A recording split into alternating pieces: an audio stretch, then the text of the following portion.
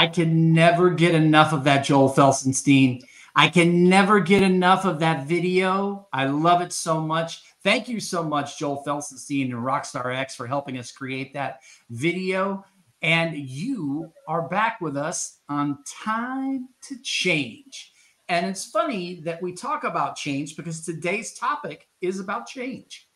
And I have with me today Tiffany Castagno, the CEO and founder of Sepper, in the house. And I have Minola Jac, one of our newest partners and the author of this amazing book right here, Everyday Inspiration for Change: How Daily Experiences Can Be Your Best Mentor for Change in Life and Work. And I just finished the chapter on the moon. I am not going to tell you any more about it. It was fantastic. All right. So we are in the house and we are going to start out. This is our deep dive, our short deep dives, 15 minutes to jump right in. We're talking about change. What does change mean to you?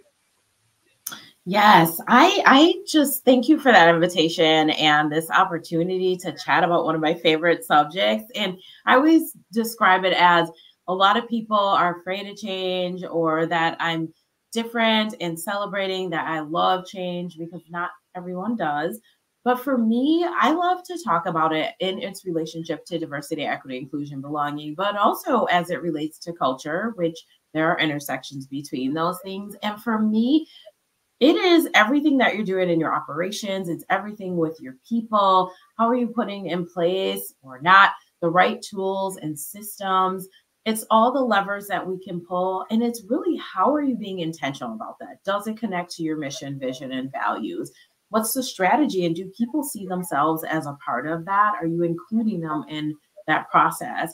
And are you iterating on that? Are you being creative and innovating on that? Are you allowing people to be upskilled and reskilled through that? And so there's a lot of different change methodologies and principles out there, as we know. But for me, it's really, how are you operationalizing, and even starting with why of, should we do this change? Why are we doing this change? Who's involved? What are the stakes? And those are some of the major pieces, as well as evaluating that change. Did it work for us? If so, why were we successful? Did it not work? If not, why? And what can we change? And inviting input at that point as well. So I could go on and on. You just tell me to stop. But I think that might be a good place to stop. I'm self-regulating here. But you have a very different perspective on change. So kind of dive into that along the lines of what Tiffany was saying, and then kind of your viewpoint on how you feel about change. Well, I would like just to start off by giving a standing ovation to everything that Tiffany said. I really love how she set the scene for change being the very fabric of an organization.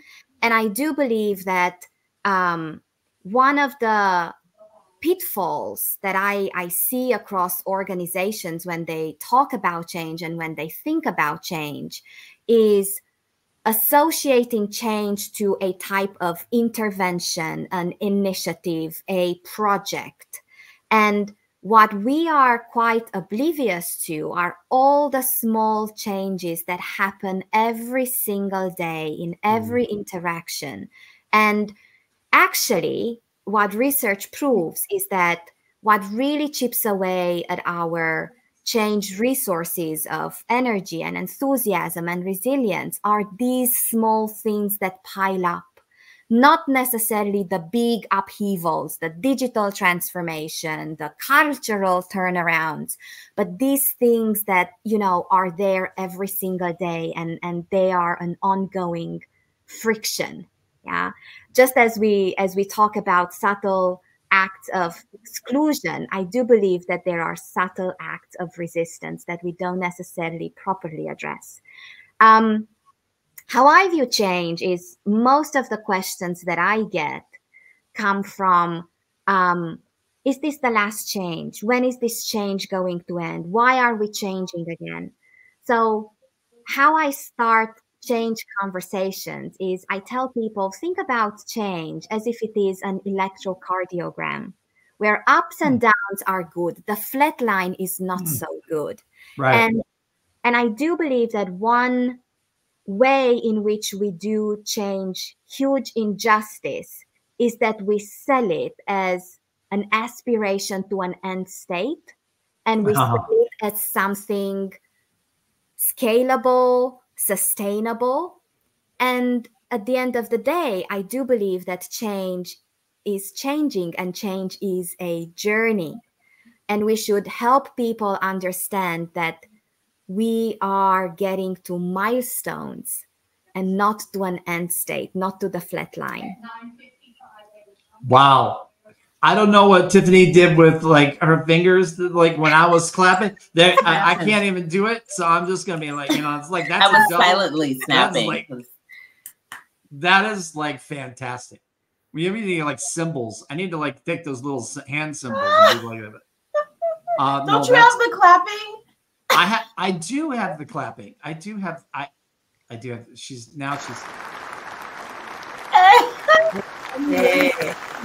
Wonderful. I am like, I got all the feels. 100% plus one, plus one, plus one. All that. Wow. That was so inspirational. Yeah. How do we get leaders, Tiffany, to make those kind of mental changes and really understand how important that is? I think, you know, I spoke before about this upskilling and reskilling, and there has to be a self-reconciliation. I touched on EQ for a second there, and we need to have that internal self-regulation as leaders before we can then go into the external context and that environment to understand how to share that with other people. There is an order of operations to change. As Minola indicated, it is always changing. And so leaders have to be in a mindset of a growth mindset. I know that's, you know, it has become a buzzword, but truly to embrace the uncertain. Hello, look at what COVID, look at that whole thing. And those who weren't able to prepare for that, which was probably one of the biggest changes you can get. But I love this description of an echocardiogram, because when it is flat, when you're resistant to it and you don't want to change, you're not going to help other people change, you don't grow. That is not good for business. And so I think understanding that it is always going to shift and embracing that versus it being a one-time event. I always talk about engagement surveys, how you don't want that to be one time, and that you need to follow up and do something. Change is the same way. And we want to make sure that what we're doing makes sense, and not just from the individual perspective. What does the team think? What does the organization think? What does your board or other stakeholders, what do they think? And inviting those voices to the table as well. Otherwise, we're not in a good space. Yeah. Just not. Wow. Yeah, absolutely. Minola, do you think that there is a part of what we can do as leaders that incorporates that EQ and that self-evaluation and the ability to listen, but also incorporate what feedback we can get from employees, current and possibly future employees, people that we're looking to bring in the organization to help us with that change? Absolutely. I think there's definitely a lot of hope for that, but it does come with a lot of work. I just want to build on a few amazing points that Tiffany just made. And circling back to the previous round of answers when we talked about frameworks and methodologies. And I do believe that part of the shift that we would love leaders to do is to really understand that we have been misusing change management as a label a little bit. And we hear management the loudest. And that made us a little bit over-reliant on frameworks and methodologies and tools before we sit with change through a lens of mindset and skill set. I always say that it's a three-legged stool. It's mindset, skill set, and tool set. And whenever I hear leaders coming, what's the methodology that you would use? Actually, the question that I hear behind that question is, how will you be able to make me feel comfortable and and trust that things are progressing, and I will be able to recognize that progress towards what I have in mind as a vision. Now, back to your point, I do believe that leaders should look beyond the surveys, and I oftentimes talk, I had an amazing conversation with a colleague of mine, and we were talking about survey fatigue. And she actually called me out, and she said, we are actually having survey inaction fatigue. When we ask people and we don't act upon what they say, then eventually they will stop saying, or they will say what they feel we need to get our vanity metrics checked. And then that's it.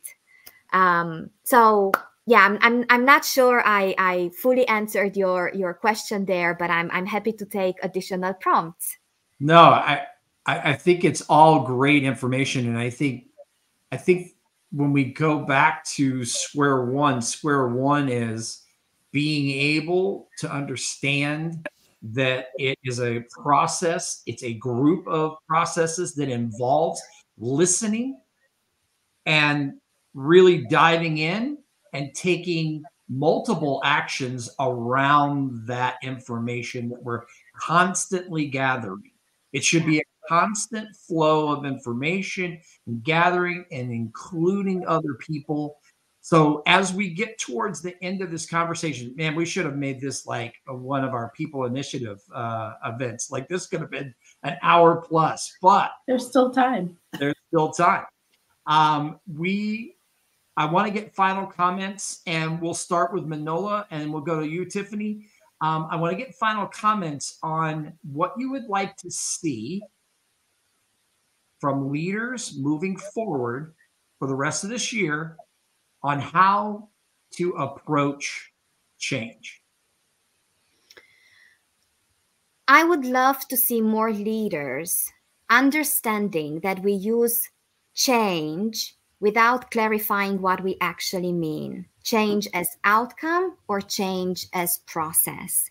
And really understand what people are resisting towards. I think we are a little bit too generous with applying resistance to change label without understanding what that actually is targeted towards. And I would love to see more leaders, when they go into change conversations, asking at least once during those conversations, what do we need to preserve in addition to all other questions? Love that. Love that. Tiffany, same question. Ooh, you make me follow Minola.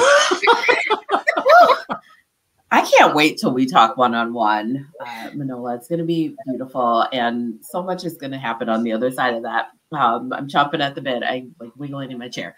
For me, I believe I would love to see leaders understand the human aspect and putting people at the center of the change, at the heart of the change, because it's not just about all these things we want to get done. We need people to enable that change. And so I would love to see a world and this transformation where leaders understand that more and that they're enacting that as well as doing the actual change and not just surveying folks just to survey them, because that survey and action fatigue is a real thing. Thank you for bringing that forward, Minola. Oh my goodness. So what a great conversation. We could have gone on for a long time, and there is still time. From June on of this year, we're still putting together some wonderful people, community events, and stay tuned for the next time. I've been privileged to have Minola Jac, Tiffany Castagno in the house with me today. I feel the need to play this one more time.